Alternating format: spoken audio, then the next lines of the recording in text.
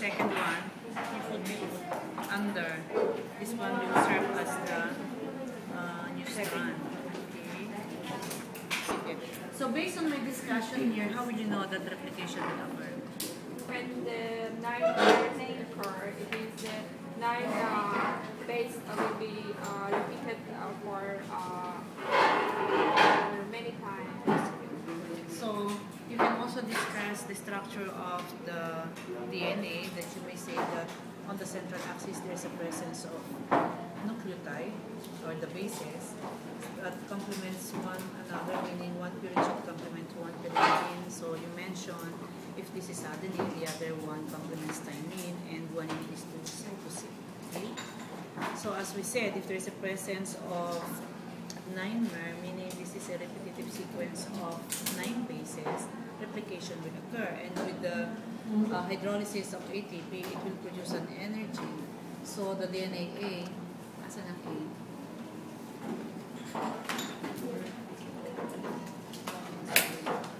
Lapit kayo para makita nyo. Lapit. Sige, pwedeng lumapit para makita nyo. So the DNA A, actually, the DNA A bind to the 9-mer. But then, we will not illustrate the 9-mer, okay, because the zipper is short. Okay, so you just put the DNA A here. And what is the function of DNA A? To form here and located another step that is the entrance of the DNA B and DNA C.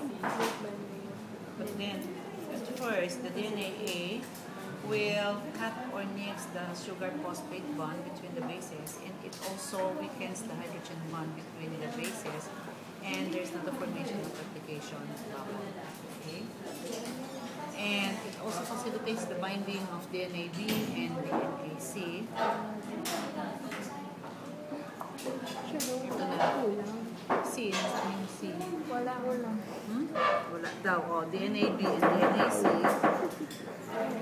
And further unzipping, formation of the replication port. Okay. Now, you need the SSBP. Where is the SSBP? Single strand binding proteins. Ay, naku. Mayroon mga SSBP. Pero muna. Oh. And the SSBP stabilize the open conformation. When you say stabilize the open conformation, it clamps on this strand so that the DNA or the helix will not return to its original structure. Okay, so there must be the presence of SSBP. And due to the unzipping, there is a supercoiling ahead of the strand, and this should be relaxed using the DNA gyrase. Put it here. Okay. So that is unwinding. Now, you always consider the anti-parallel orientation of this strand. If this is the old strand, that is 3', of course the other strand, the new strand should be 5'. And since we said that the direction of replication is from 5' to 3', okay, so we'll start here on the 5'. Okay. Now, for the priming, now actually the DNA polymerase 3 is the one responsible for the polymerization or adding of nucleotide, but then it cannot bind to the 3' end because it lacks free 3' hydroxyl end. So the only thing that can bind to this 3' end is the primer, which is catalyzed by the RNA primase. When you say catalyzed, the primase produces the primer. Okay, you put the primer on behind the first nucleotide. Okay. So when there's now the primer, this is the time that the DNA polymerase 3 can bind to it and add nucleotide. So when you say add nucleotide, you put the complementary base of the nucleotide found on the old strand. So if this is thymine, it complements what? Adenine. Abisaduhin nyo, you memorize the color coding. Do not put thymine, ha? You memorize the color coding, and if this is guanine, it complements cytosine. And we said that replication is simultaneous. So on the other strand, you can use the same dialogue that the DNA polymerase 3 cannot bind to it because of the absence of free 3' hydroxyl, and therefore it requires a primer. primer again. Sides one nucleotide, which is catalyzed by the primer so that the DNA polymerase chain can add nucleotide. Okay, so if this is adenine,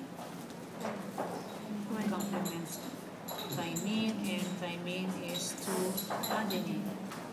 Further unzipping done by the helicases. Okay, you unzip the second time.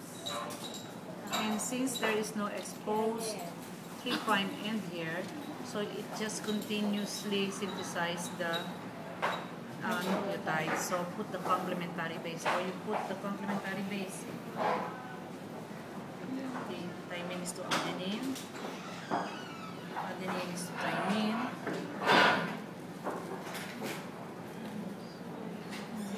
Okay.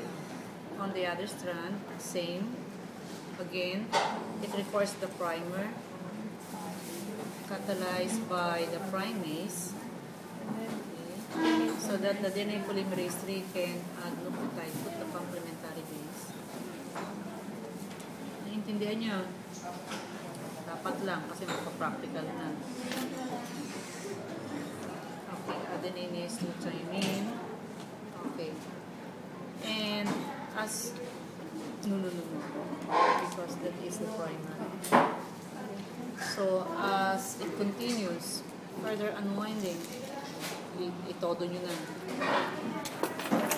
Since there is a continuous synthesis of the nucleotides, now this is now called the leading strand. Put the complementary base. Continuous, huh? So thymine is to cytosine, thymine is to adenine, adenine is to thymine. Cytosine, green, adenine.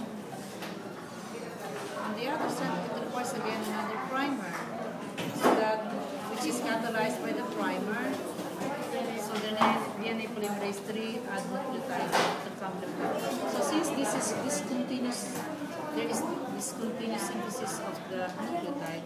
We call this as the lagging strand, and there is now the formation of the Okazaki fragment. Okazaki kasi primer, nucleotide, so this is the fragments. Now in some cases that, let's say, DNA polymerase 1, in some cases that there are erroneous mismatch between the bases, like for example in this one. So the DNA polymerase 1 with a direction of 3' to 5' will excise the erroneous mismatch and put the complementary base, which is adenine. At the same time, the DNA polymerase 1 will remove the primer and fills the gap. When you say fills the gap, put the complementary base of this one. Okay, it removes the primer and fills the gap. Right. Remove the primer.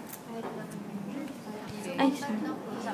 Oo, termination na to eh. Termination. Polymerase 1. This is part of termination. Matatapos na. Kahit na hindi.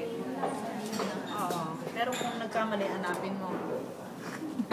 And kung meron ka kamamadali. Okay, and when you remove the primer and filling the gap, now the DNA ligase seals the gap between the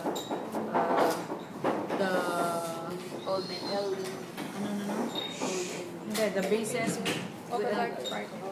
between the segments of these bases, and as a result of the replication, there is one old, one new strand, one old, and one new strand, and we call this as a semi-positive mode of replication. That's it. Finish. So, ito may nagtaterminate.